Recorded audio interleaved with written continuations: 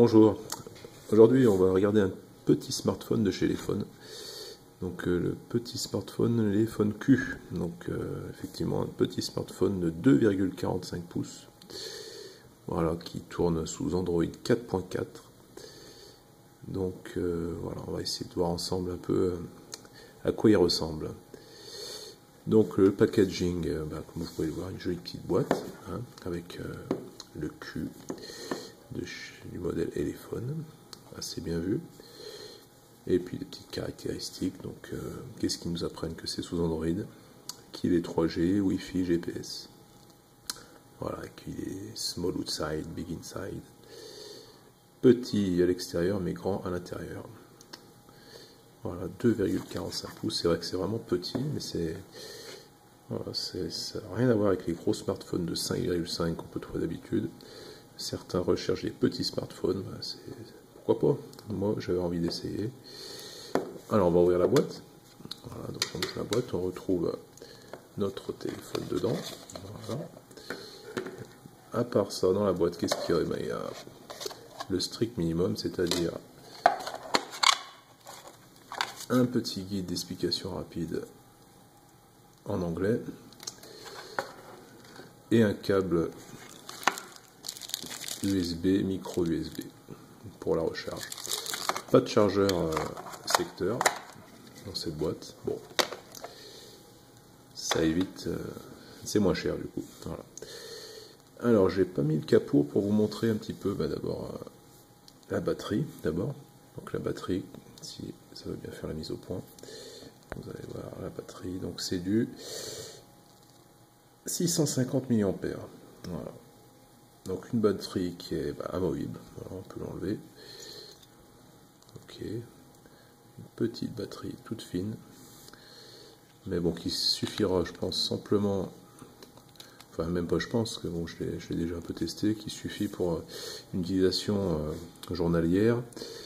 Voilà, vu la petite taille de l'écran et sa petite définition. Donc je voulais aussi vous montrer l'emplacement. Voilà, donc là, l'emplacement de la carte micro SD. Voilà, donc une micro SD jusqu'à... Bon, c'est pas écrit sur le... mais je pense qu'on peut monter assez haut. Hein. Allez, on va dire 32 Go. Hein. C'est ce qui est écrit, mais je pense qu'on peut essayer du 64 aussi.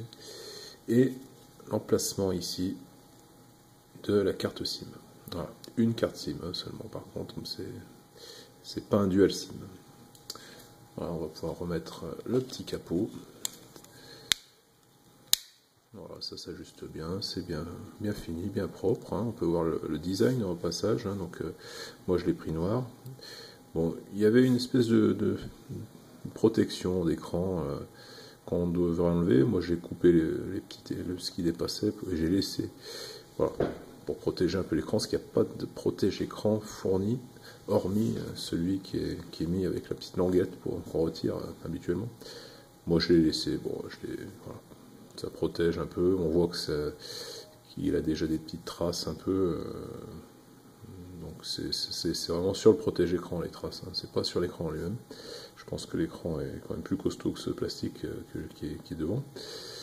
Alors au niveau des façades, donc en haut on retrouve un jack 3.5 pour les écouteurs. Côté gauche, donc volume plus, volume moins. Donc il y a un petit trou, je pense que c'est pour mettre une petite lanière, ça, pour si on veut bien le mettre à son porte-clés, carrément. C'est ce qui est montré sur certaines photos de présentation. Ensuite on a donc le port de charge micro USB, le petit micro qui se trouve ici, voilà, et le bouton power. Voilà, donc autour on a une espèce de petit liseré métallo-plastique chromé, voilà. Derrière on retrouve l'appareil photo, donc qui est donné pour du 2 mégapixels. Le petit logo Elephone, un petit logo Keep exciting and be surprised, hein, c'est sympathique, et le haut-parleur. Et devant donc le haut-parleur téléphonique et un petit appareil photo de 0,1 9,3 mégapixels en façade. Donc, hein. Voilà, on a fait le tour de ce téléphone. Donc c'est un téléphone qui est très léger. Donc du coup, vu sa petite taille, donc il fait 53 grammes pour être précis. 53 grammes. Vraiment, c'est du. Regardez, par rapport à la main, ça. C'est tout petit, tac tac, voilà, on met dans la main, hop, ça se cache. Ni vu ni connu.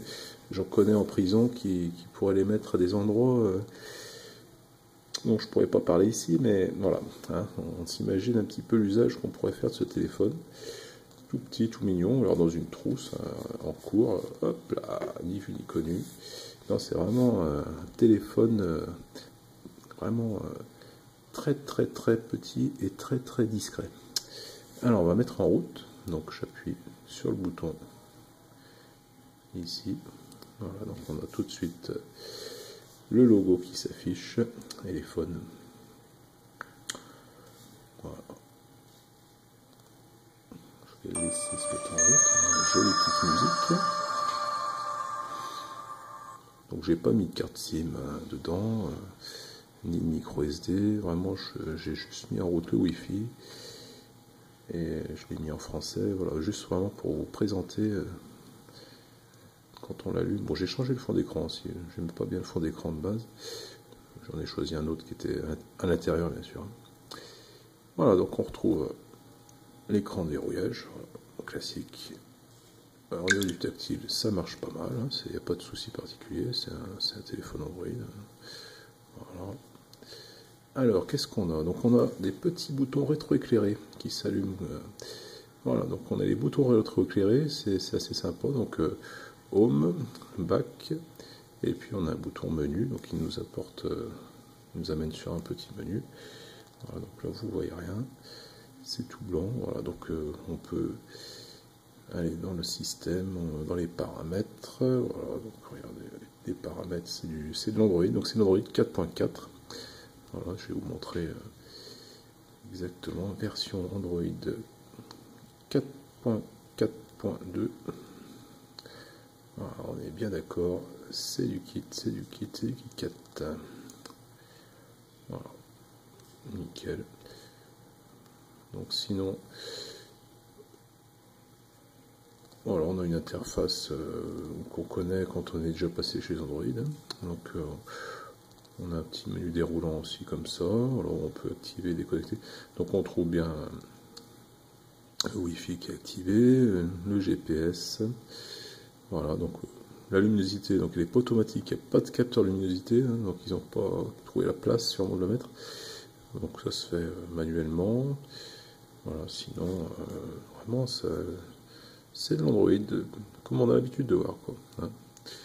L'appareil photo, l'appareil photo, ça fonctionne, voilà, la belle lampe, ça fonctionne, il n'y a pas de souci, c'est l'appareil photo de 2 mégapixels, quoi. Voilà, donc il ne faut pas s'attendre à des photos terribles, mais ça dépanne, ça peut dépanner. Ensuite, qu'est-ce qu'il y a d'autre? Eh ben, on a pas mal de choses comme la radio FM aussi, hein, radio FM qui est présente sur cet appareil. Voilà. Et d'emblée, il y a bien le Play Store aussi, hein, donc vous pourrez installer toutes les applications que vous voulez. Voilà, joli petit téléphone, en somme, moi qui me plaît bien, qui est assez sympathique.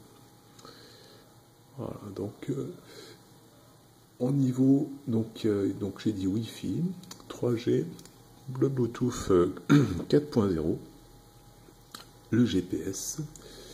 Donc en réseau, qu'est-ce qu'on a en réseau? On a du 3G, donc le réseau cellulaire 2G classique, et 3G on est en 850-2100, donc 850 on s'en fout, mais ça sera chez nous 2100, voilà, donc pour la 3G, on n'a pas le 900, mais bon, tant pis, on se contentera du 2100, ça passe normalement à peu près de partout dans les grandes villes. Alors on va faire un peu le tour de ce qui est installé à la base, hein. Donc voilà, donc sur le bouton Home ils nous ont mis donc une météo avec l'horloge, un navigateur, l'appel aux paramètres, l'appareil photo. Ensuite on a un petit rappel des connectiques, donc Wi-Fi, Bluetooth, GPS, voilà, pour mettre en route ou désactiver tout ça.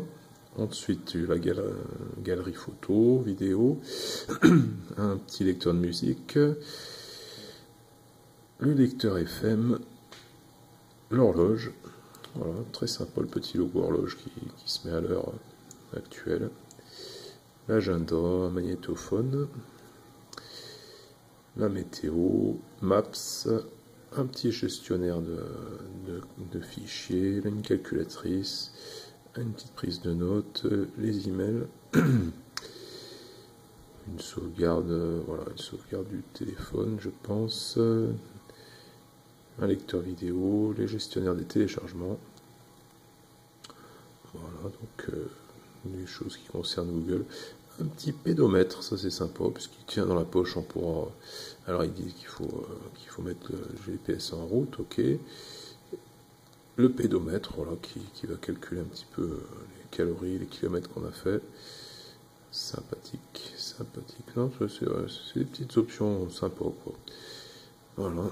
Ensuite, le Play Store, un centre de sécurité, ça aussi c'est bien.